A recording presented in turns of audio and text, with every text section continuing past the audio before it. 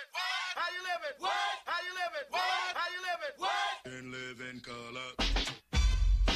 Girl Greatness, I'm Pelzer, CEO, and I founded Girl Go Be Great Lifestyle Success Company. And then I created, just for you, the Girl Is Your Life Tour. Girl Is Your Life Tour started in my own story. 2 babies before I was 18, grew up in the projects, poverty, no dad in the home, denied by my dad actually. My mom, single mom, did the best she knew how to do. Sent me on a path, and that path was a confusing path, chaotic path, a path that was really, really loud. So my life was very loud. I didn't know how to quiet the noise, to get to the truth of who I was. And I went on a journey for that. I joined the military.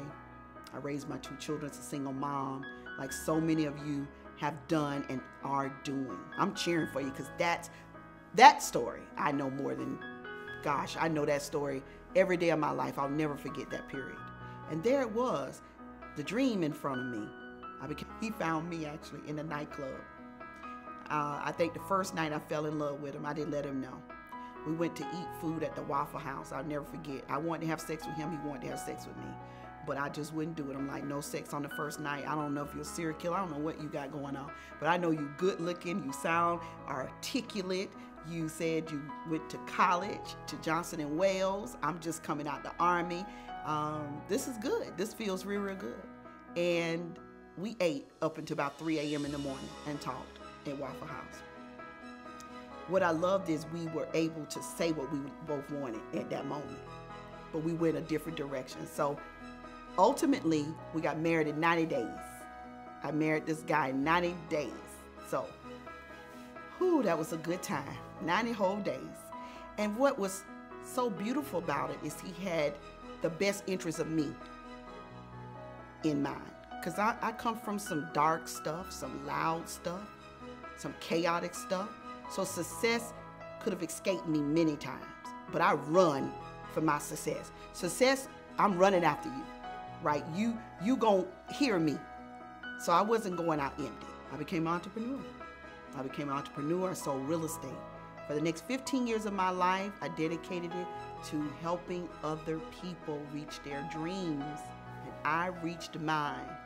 And in that period, I became a millionaire in my 30s. I became a household brand name.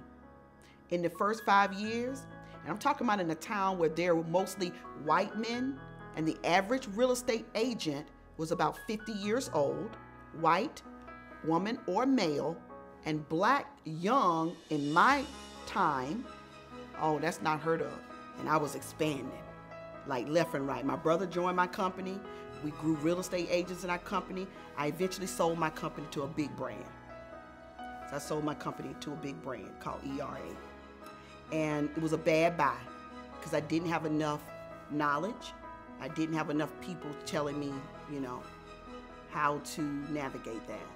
And so I sold my company for a valuation that was much less than what it should have been. And I signed a contract and worked at his company for about a year until that day, my everything in me welled up and said, this is not your journey. This is not where you're supposed to be. Again, my intuition guided me. And I honor my intuition. I teach that while I'm in any event.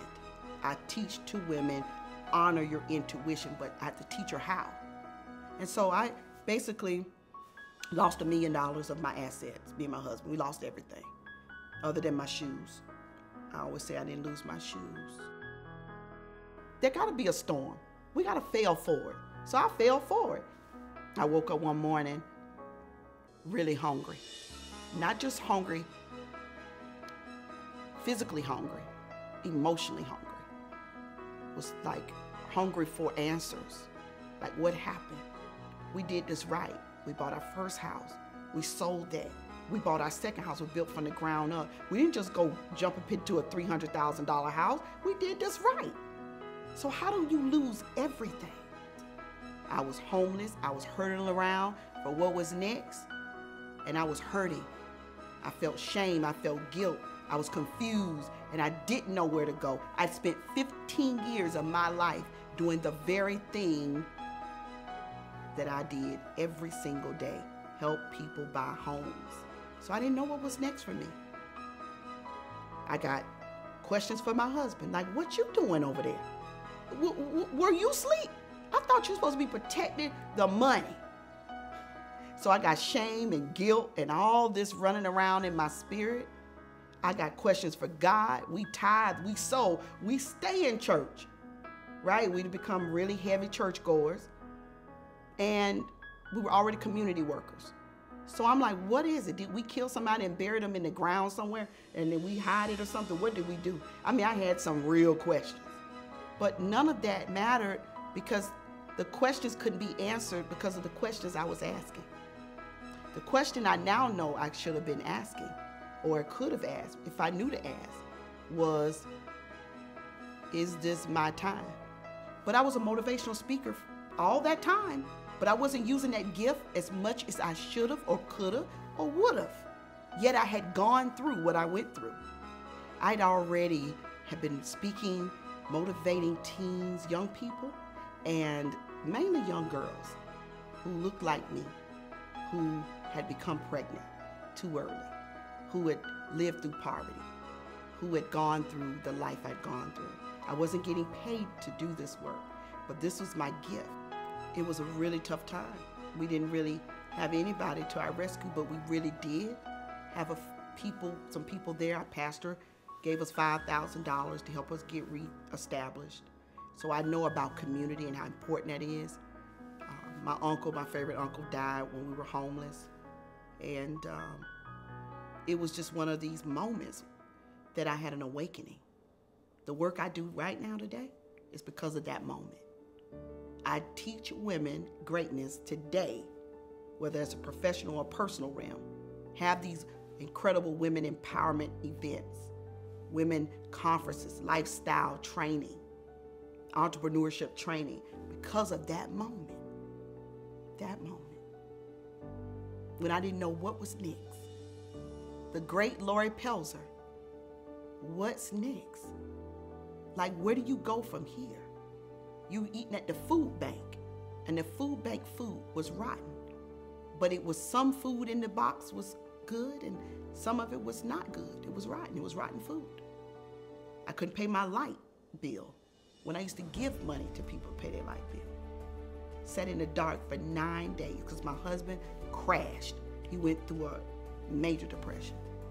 And I built my new business on a BlackBerry. The one I'm sitting in right now, I built it on a BlackBerry with a little bit of light coming through the window. I decided to take my next leap of faith, my next leap of dreams, and it was women empowerment. It was empowering women, because I had been a woman that had done all these amazing things, had a bold story, had brave moments, had big successes against all the odds. Because see, I was supposed to have been on drugs. I was supposed to have 5 babies with 5 baby daddies because I had no direction. I'm supposed to still be in poverty from all the technical statistical sense. But that didn't happen. I changed all that. So I went into this place of awakening. Everything I'd accomplished, everything that those around me had helped me accomplish. In this moment, I'm asking the question, what's next? What's next for you? Do you die here or do you get up? Now, when you get up, where are you going? And that's the question I had to answer. So when you ask the right question, you get the right answers. The quality of the question yields the quality and the quantity of the answer. Like, what's next? So I changed the trajectory of my entire life and legacy in that very moment. Real estate did not define me. Losing did not define me. It was part of a beautiful story, time and space.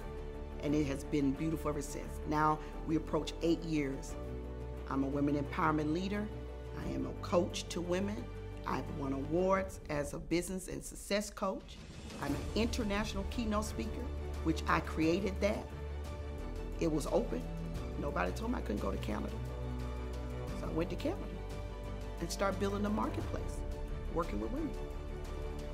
Girls, it's your life.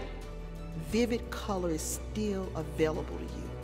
I live in vivid color even in the pandemic because I had to make a choice whether I was going to sit and let my life be on pause or whether I was going to show up and take back my color. So I want to encourage you to know that light never left. We have to find it. And that's what we're going to do at Girls Your Life 2020. Find your vivid color. Because girl, it's your life. Even inside of a pandemic, it's your life. Even when everything goes dark and life changes in a blink of an eye, I know all about that. I'm Lori Pelzer. I'm the founder of Girls Your Life Tour. And girl, you go be great.